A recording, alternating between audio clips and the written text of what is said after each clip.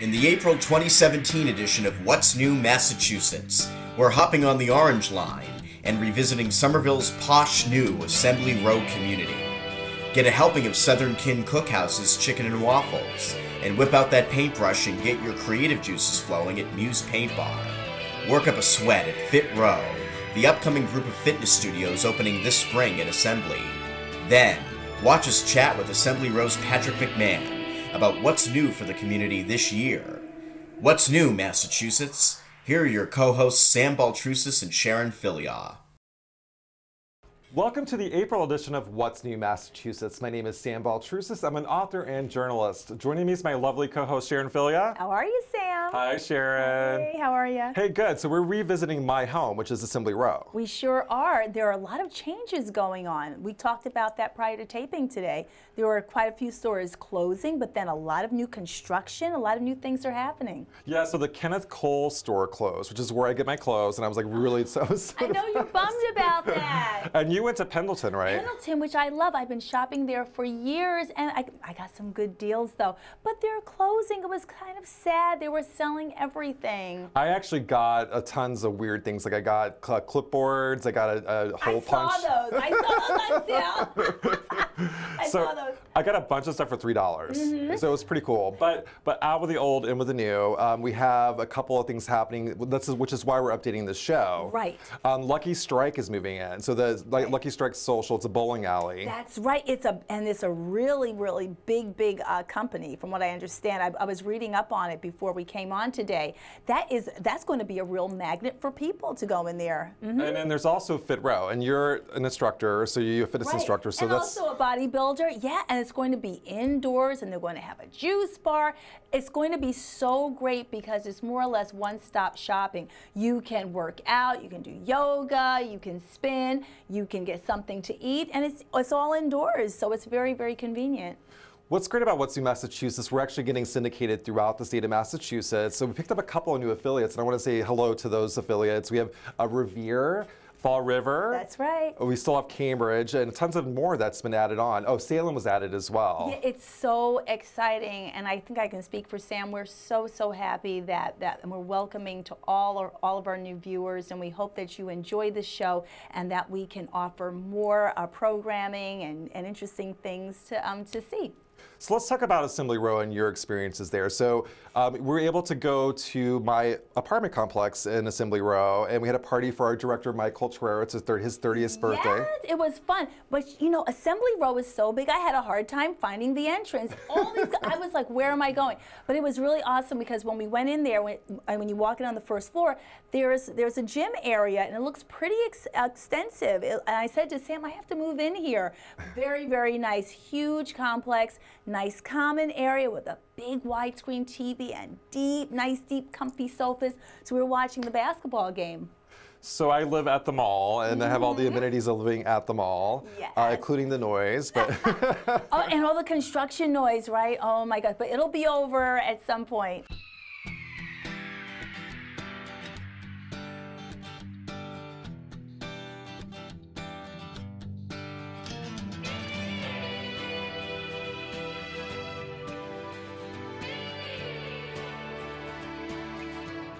Hi, this is Sharon Filliaw for What's New Massachusetts. Here we are at Assembly Row, a burgeoning place of new developments and places to shop. And here we are at MUSE Paintbar, a studio that encourages people to come in and mingle, have fun, and do art. So we're going to talk to the general manager in just a moment.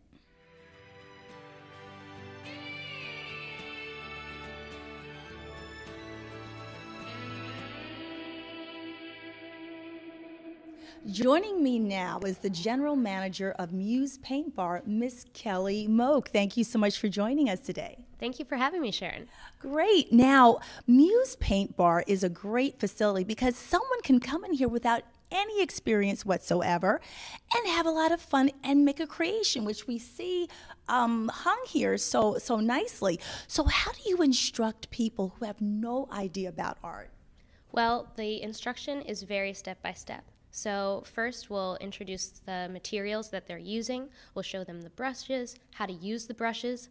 Also, we will show them how to mix the colors and try to break things down into simple shapes. So really, you don't need to have any experience. A lot of our customers coming in haven't painted since kindergarten. So all of the paintings that are hung here are by first-time participants? The paintings that are hanging up are master paintings that the different instructors have made, because people, when they come, they will take home their own masterpiece. Okay, I was a little confused because I said these paintings are pretty good. Okay, so you've cleared that up for us. So this is a lot of fun for people to come in here on date night, or if they've seen a movie here in Assembly Row. Is that what you find that people do? Definitely. So we get a lot of couples coming in here for date night. There's different restaurants in the area. Sometimes they go before or after. They come here. We even offer couples night, which is a night where people will come, put two canvases together, and have to work together to complete the piece. How often do you offer couples night? We offer couples night about once a month. Once in a while that will change, but usually it's once a month.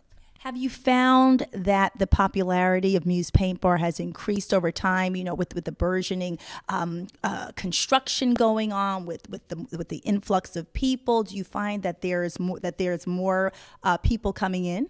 Definitely. Our business has been doing wonderful. There's so many new things popping up in Assembly Row, and people will walk by, see the studio, and wonder what we are. So we've been getting a lot of customers. Oh, wow. So now, is it primarily painting, or do you work in other media as well? So it's primarily painting. We use acrylic paints here, and we will work on canvas mostly. Sometimes we offer wine glass painting, where we will paint designs on wine glasses. Also, we have mason jar painting, vase painting. So we will have special events once in a while, but most nights we're painting on canvas. And you know, with everyone working together, probably a lot of friendships are fostered here. Do you find that?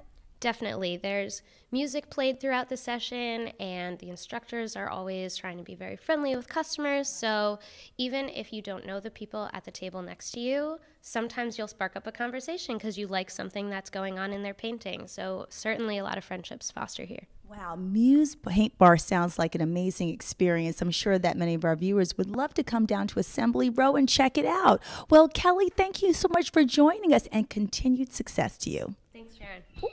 So if you'd like to check out your artistic side, come on down to MUSE Paintbar here at Assembly Row in Somerville, Massachusetts.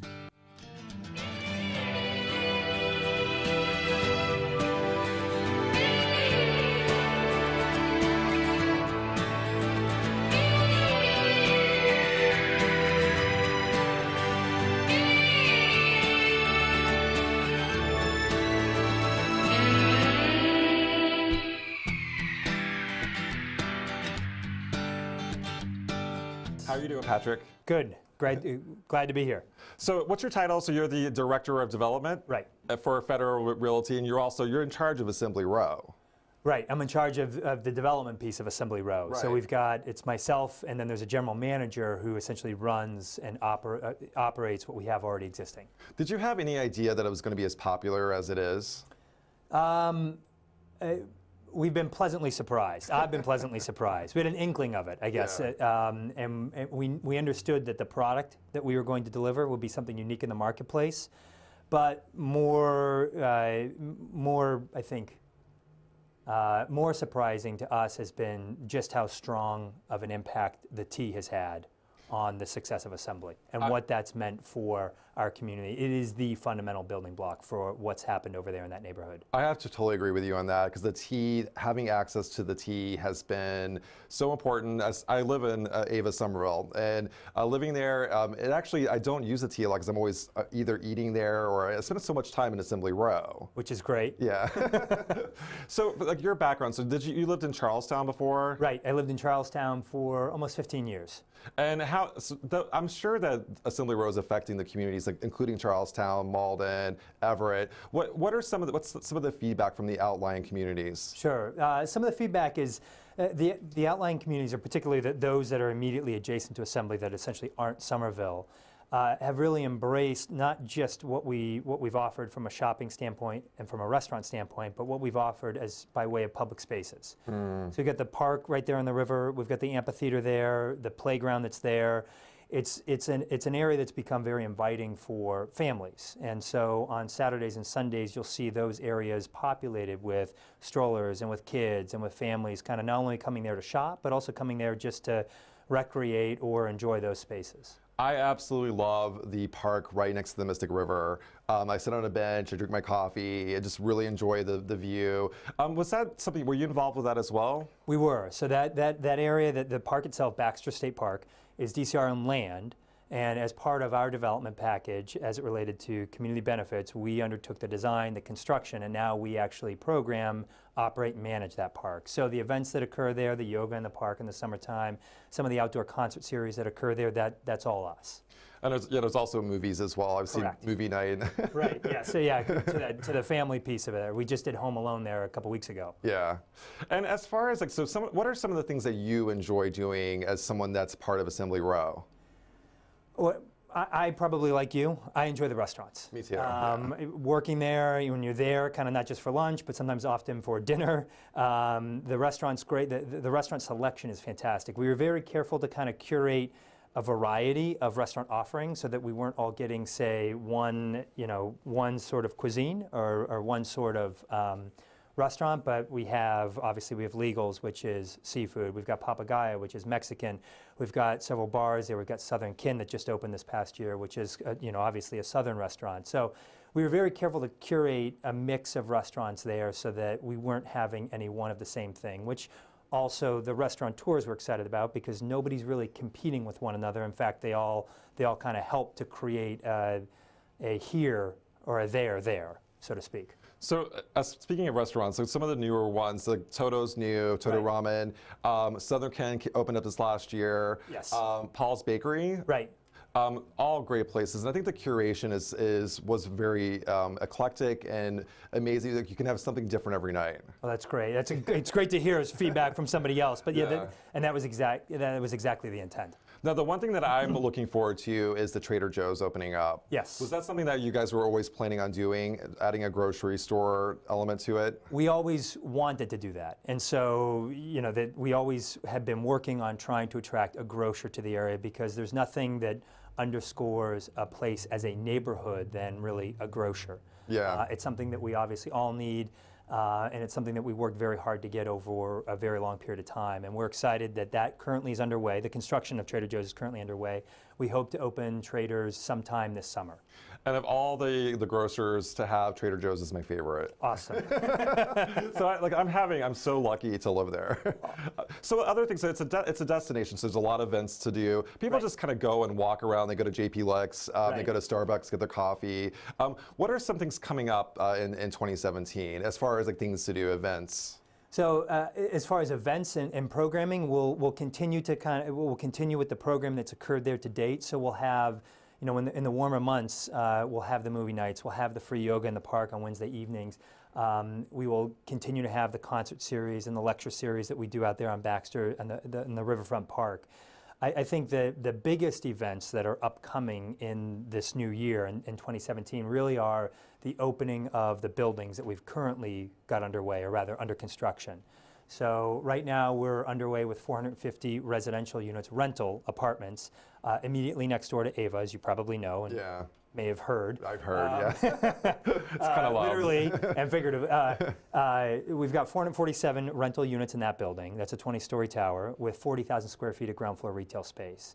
Across the street from that, we've got 122 for-sale condominiums over 159-room hotel over 21,000 square feet of ground floor retail space in that building. Both of those buildings will actually, the apartment building will begin to open in 2017. The hotel and condominium building across the street will hopefully begin to open in 2017. We're really projecting an opening in early 2018. Okay. So those are really, I would say if there's events that are upcoming, they're more in the form of those buildings coming online. As well, further down the street, away from Ava, the Partners building, we've got 100,000 square feet of ground floor and second floor retail space in that building. And we'll begin to open restaurants, shops in that building this summer. In fact, you probably know Mike's Pastry will open in late spring. We're very excited to have Mike's. Where is Mike's opening? So is it going to be at the new near Alloy, the condos? So Mike's is actually going to be in the Partners building. Oh, okay. So if you were to go there today, just recently we took the barricades away, meaning we've begun construction there, and we've got the storefront in. So you can actually you can look in and see construction underway there in the Mike's building. It's in the Partners building closest to the south head house of the T station. I will definitely head over there when it opens.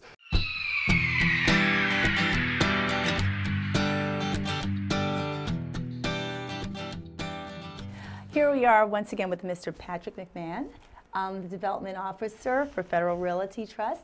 So Sam actually had a really great interview with you about what was happening, but I'd like to ask you, what is the future for Assembly Row, especially in light of all the new employees coming in with Partners?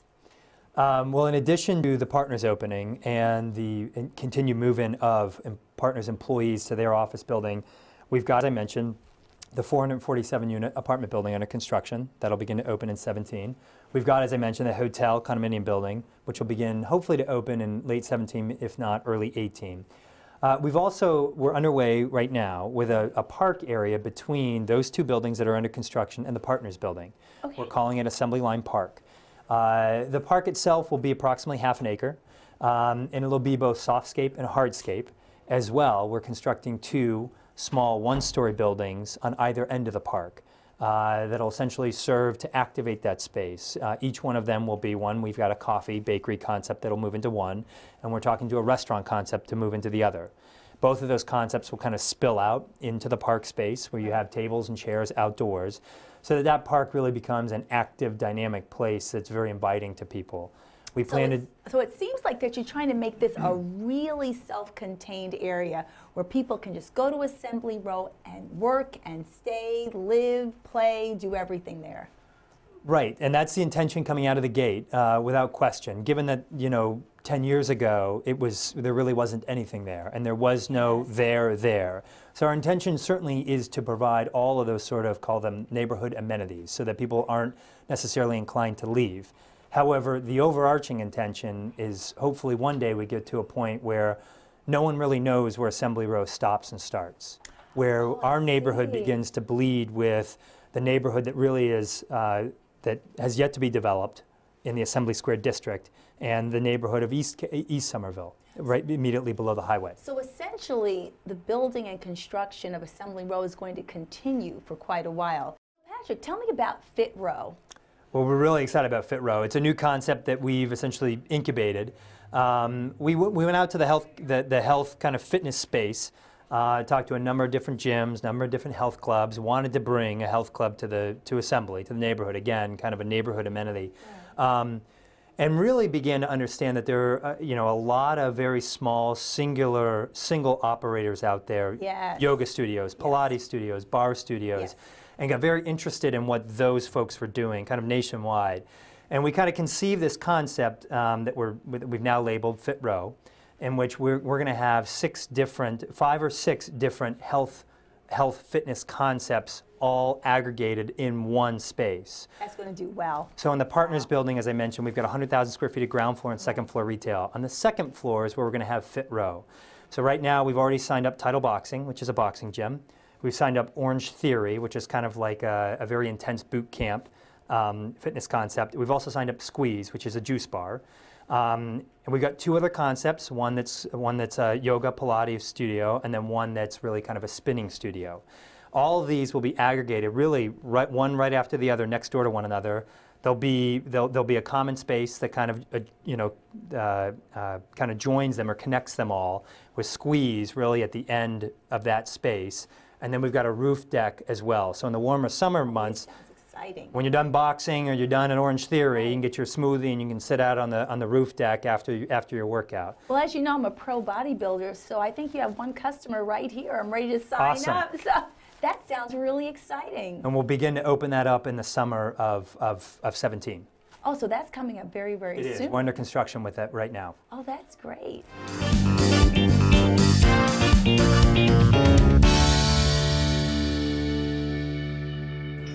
This is Sharon Filliard for What's New Massachusetts. Here we are at Southern Kin Restaurant, here in the heart of Assembly Row, with good old-fashioned, down-home Southern cooking.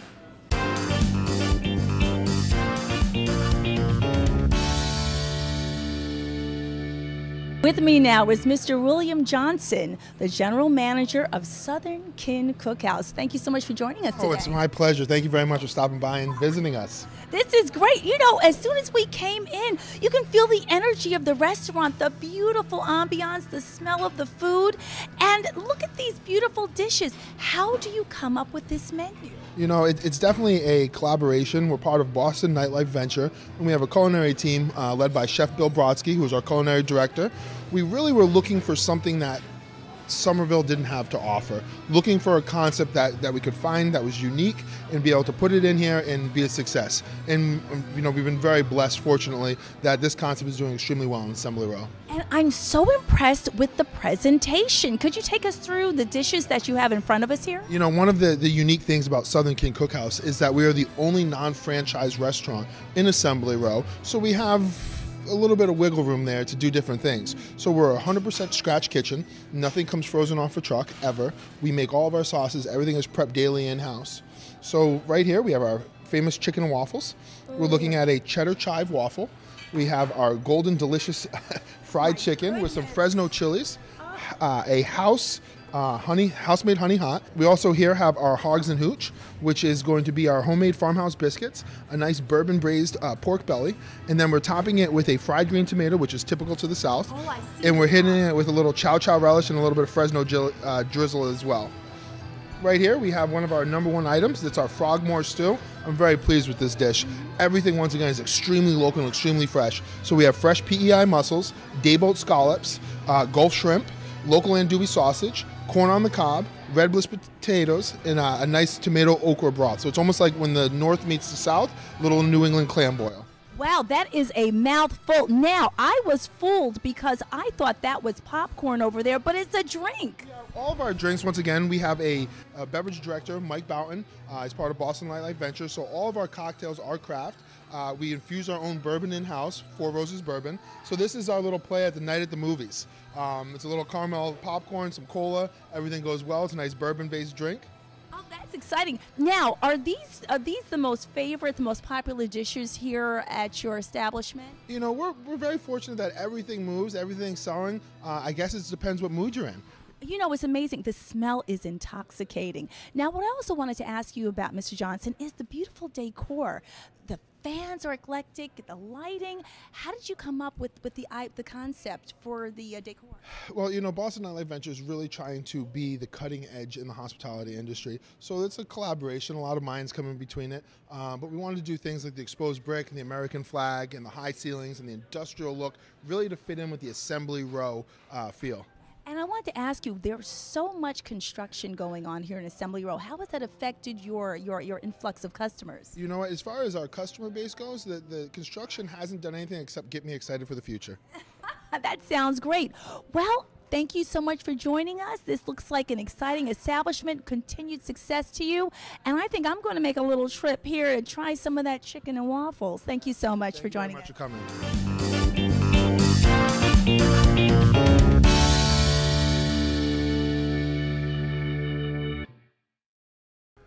Sharon, that was a great show. It was. We had a great time revisiting the places where we went to in January. It was wonderful. I actually went back to the Southern Kin and I had the frogmore stew. It was amazing. Oh no, was it as good as it was the first time? It was almost as good. The first time, you can never beat the first time, but the second time I was literally like I was drinking the okra broth. I believe it. Oh my God. But the food there is so wonderful because they make everything right there. They have the best chefs.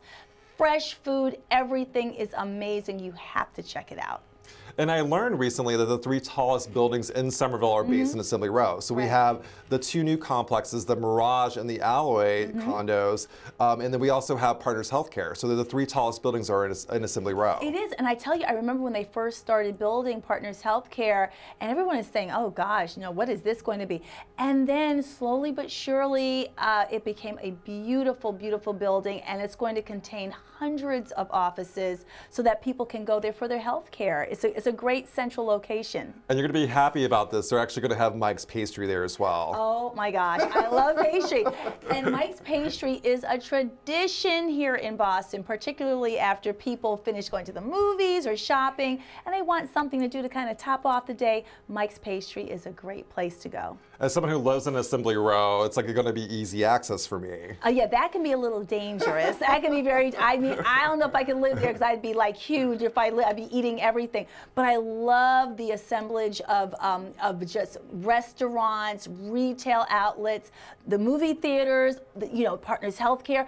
It's literally a little city, a little city. So we're going to end the show with a clip with our director, Mike Coulter. He celebrated his 30th birthday at my apartment complex. Yep, and he's a wonderful guy. He's a wonderful man, and we had a lot of fun. We kind of got off to a rocky start. We were in a little holding area before they allowed us up to the common area. Well, truthfully, we were in the pet spa, and then pet spa / maker space, and then we got moved to the second floor, which was a little bit more cozy. It was, and I loved the widescreen television where we could watch some of the basketball game while we were enjoying Mike and his friends. It was a lot of fun. It was a great success. And at the clip of the end, I'm actually doing a slow motion and I'm clapping, and I look like Nicole Kidman at the Oscars. I'm like doing this.